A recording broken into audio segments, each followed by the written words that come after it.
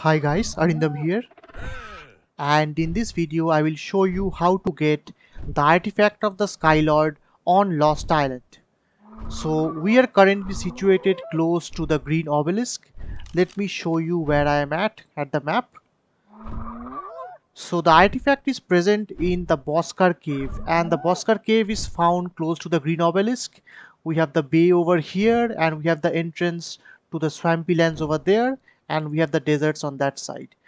So, the Boskar cave, which contains the artifact, has two different entrances, and both of them can be accessed from the two sides of this river, which I'm going to show you right now.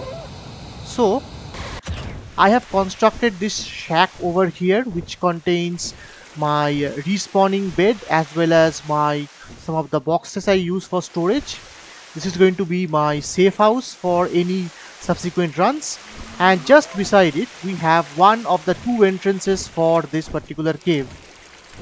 Now let me slow down a bit. So this part of the cave contains megalosauruses, and because it contains megalosauruses, you should not do this cave at night when they are awake. Instead, try to do this cave when it's daytime. Now, other than megalosauruses, we have all of the other typical cave creatures like Arthropleurus, Onyx, Aranios, Megalania, and it contains a surplus number of Meganeura dragonflies. So, the ideal mounts for this cave are anything that can kill insects very fast, like Megatherium or even the Beelzebufo frog. But for this particular cave, I'm going to be using my Dinopithecus, because the Dinopithecus will not be aggroed onto by any of these creatures, and also the Dinopithecus is powerful enough to challenge and kill all of the creatures without any problems. Right. So we had actually taken the long entrance, and the long entrance is going to eventually lead us to this location, 62 by 58.2, which is actually the entrance to the cave. Now let me also show you the other part of the cave, which contains the shorter entrance. As you can see, these are some of the sleeping megalos. Now I had intentionally built my base on the longer entrance because the shorter entrance is actually a waterfall and there isn't much space to build, and obviously you also have raptors like this. So let me give you a visual representation of the longer entrance. So the first entrance was over there, as you can see, denominated by my hat or the cannon, and this is the shorter entrance, and we are currently at 61.6 by 56.7, right? So we now know the two entrances. Let's just move in and get the artifact.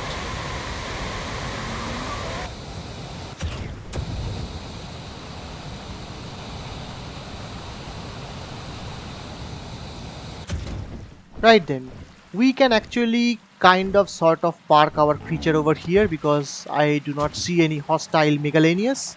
So this area contains Megalosauruses and Megalanias. It will not contain the other creatures as far as I know. And let's just go in.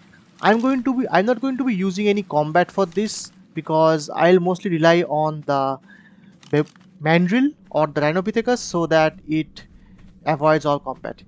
Now I need to actually move into this zone for the mandrill to actually have enough space to uncryo, because this part will be blocked by the Dinopithecus' large size.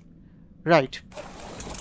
Now this cave, just like all the other Lost Island caves, has lots of paths which are windy and narrowing and complex, and all of these other paths which does not have the artifact will have lots of loot crates and other places to discover. It is very nice and very rewarding, but for the purpose of this video I will show you only the artifact, the shortest and fastest route. And for this artifact, the Skylord in the Boskar cave, you need to always take the left hand path, as Daniel Craig in Casino Royale said in the famous torture zone, to the left, to the left. So we are going to always take to the left. Always take the leftmost path. And you can see none of the insects are aggroing onto it.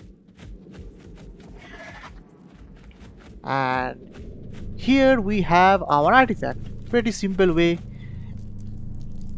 Let me show you the coordinate. It's 61 by 59.5.